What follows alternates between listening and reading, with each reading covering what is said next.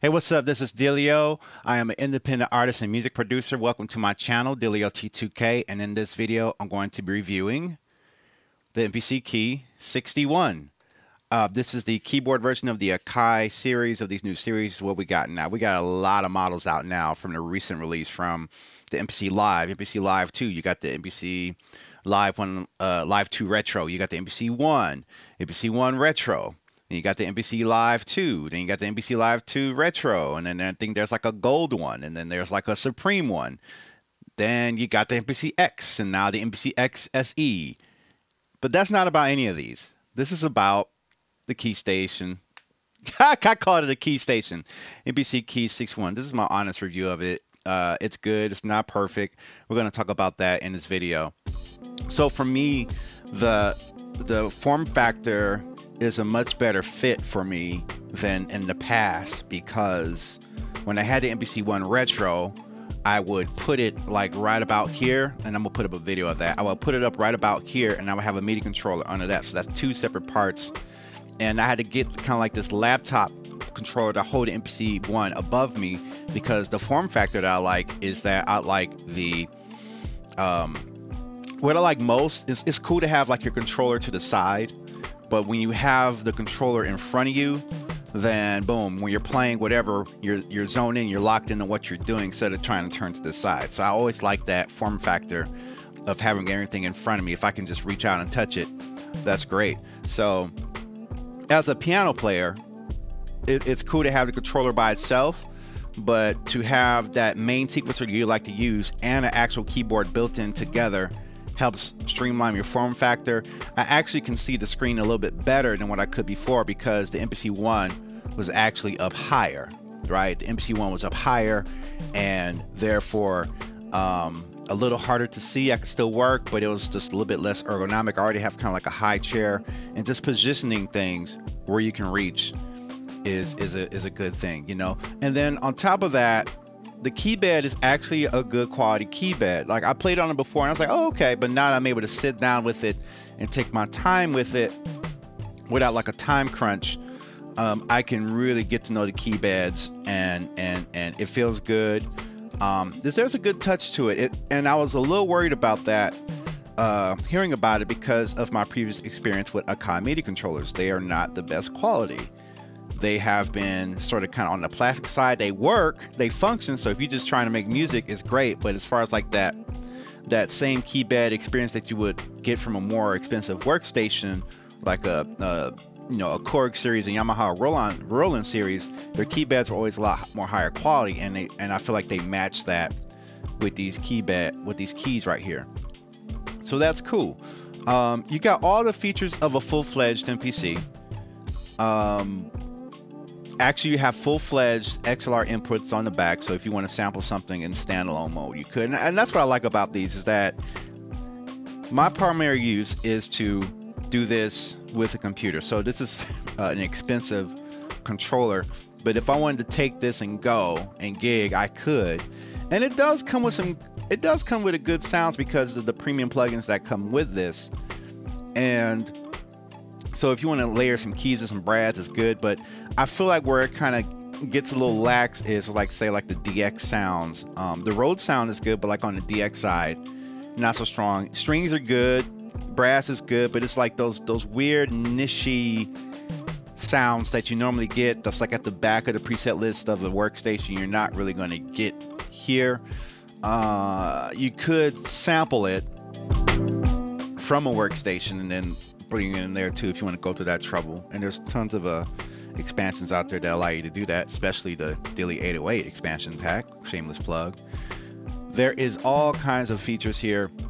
There's some things I don't like. So when you're dealing with the keys 61, there's a different button layout, right? So the muscle memory I had is that there's a lot of functions here, and there's actually some buttons that are on my MPC 1 that are not here, that I have to kind of learn to double tap to see if I can get to them better. But the double tap does act like a shift function when I'm trying to get to the mix. If I'm trying to mix a pad, I can mix that or go back, and then the main button is here, whereas on the MPC 1, the main's over here, now it's over here.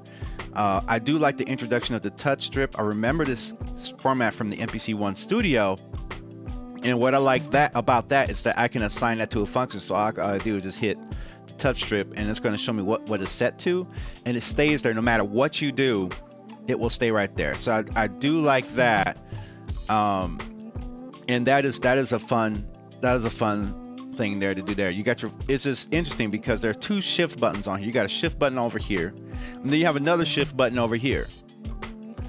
And so in using this and getting to know this, you have to learn a new muscle memory for how to do that. But I do like the navigation over here.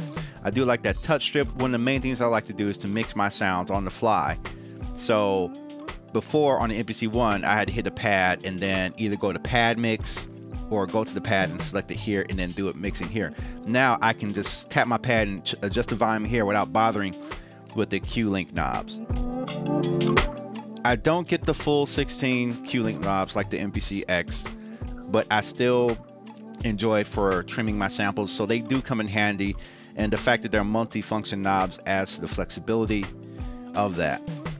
So on the side, I think if I could just say where it really falls short at is that I think just the button layout is a little confusing and I'm still learning, but some of it's obvious, but just like that muscle memory that you have from one sometimes doesn't always translate to the other model, like from the MPC Live to the MPC One and then to the X. All the functions are there, but sometimes they're laid out different, and so that makes you have to kind of rely more on muscle memory. Sounds are okay. Key bed is really good. The pitch bend modulation wheel is good, and I think it's really cool to bring to a gig. It's fun. It's a good form factor, especially if you play. Like if you don't really play too much, you just play a little bit of melodies here and there. Having a keyboard in front of you may not be as important, and that's not a bad thing. It's just a different style of production where you rely on different methods, because you can definitely play your notes here on the pads. And let's talk about these pads. I wanted like it to have the full size pads, but these are the same size pads as the MPC One. I learned to live with that. It's okay. I wanted the full size pads. You do get the full size pads on the MPC Live, on the X, but you do not get them on the One and on the Key 61, which is interesting because if you go to the MPC Studio, which is solely a controller, you get the full size pads. Very interesting. And so for comparison, I think that this is a pretty fun board. I mean, I know I'm partial to it because I know the sequencer, which at the heart of it is the most important thing to me, because without that sequencer and being able to access all these different pieces of hardware and stuff right there in front of me, and just having that screen right there in front of me and a much better viewing angle. It was higher, so I couldn't see it. So having a much better viewing angle is really fun. And you know, I'm still getting to know it, and we're going to see what happens with this. But I actually like this better than my One for the sole fact of the form factor. I don't have to have a MPC One and a keyboard controller. I could just have it all in one place. I could still have my small synthesizers up here, should I ever end up getting, you know, and I do want to get some, you know, and there's room to put what I want to use right here. Having that in arm's reach is really good. Gives you that command center feel.